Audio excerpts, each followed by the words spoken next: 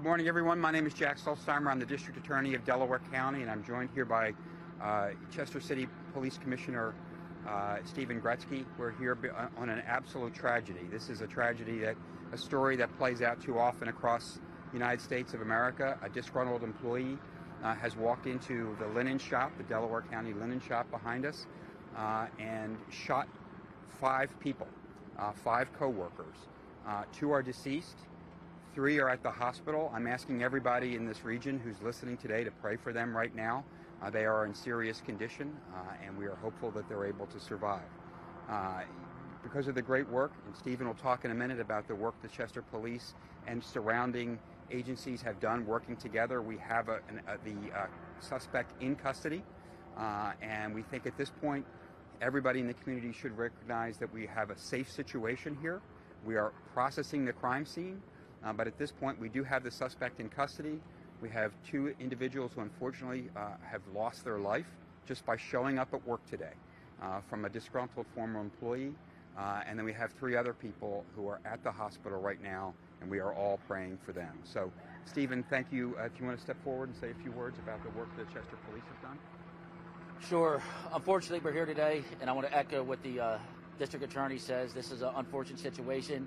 It is a sad situation. I have to commend my police department. One of the individuals who was shot, my officers assisted one of the employees, got him to the hospital. Currently, again, we have 2 confirmed deceased, and the other 3 are at a local hospital, and 1 is listed as critical condition. That's correct. That's confirmed. What can you tell us about the shooter?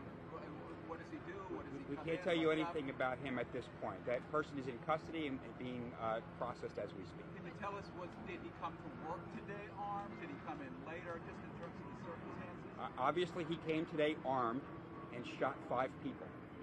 Those people, 2 are deceased, 3 are at the hospital, and we're praying for them now. That's all the information we have at this point. Yes. That's correct. Did he arrive with everybody else, or did he come in later? Or Jeff, I told you everything I could tell you. This employee came to work today with a firearm.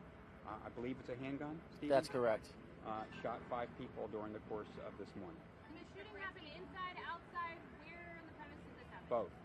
Commissioner Gretzky, can you speak again about it? I think you mentioned one of the employees who was shot helped to drive.